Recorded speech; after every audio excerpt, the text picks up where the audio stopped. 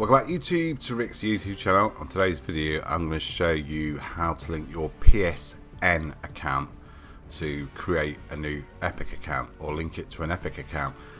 Because if you hit the no thanks when you first started playing Fortnite, the PlayStation would have created a temporary Epic account, but we want to upgrade that to a full Epic account so we can play on different platforms. So if you created this temporary sort of account on the PlayStation, upgrading it to a full Epic account will allow you to cross-platform, play on your PC or play on the Xbox on the same account. So you're not going to lose any of your skins because all you're doing is everything that you've bought, you're just upgrading an Epic account, and then you'll be able to cross-platform, cross-play, play on the PC and an Xbox using the same account with all the skins and everything like that. So first off, this is a account that I've just literally created now. As you can tell by my level, I've not done anything in it whatsoever. So the best thing to do is jump onto a PC or Mac or use your mobile phone browser. If you haven't got any of them things to hand, if you go press options on your controller, scroll down to support, it'll open up a browser web page, and then just type in Epic Games and you can just do it from there. But I'm just going to switch to browser now. Right, so I have Epic Games homepage.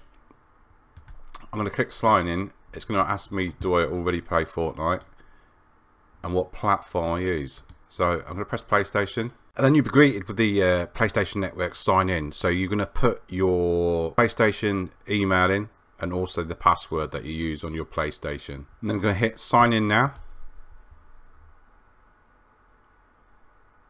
And then you want to type in your name, your last name, and then you get to change your display name. It won't change on your PlayStation because it always use your PSN name for that.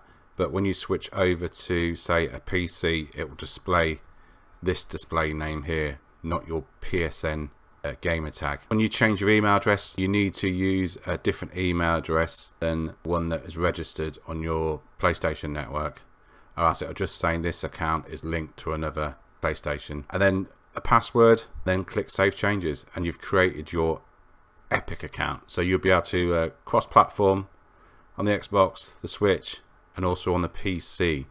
So that's how you update from a temporary Epic account that PlayStation have made to a full Epic Games account, which will let you cross-platform using all your skins.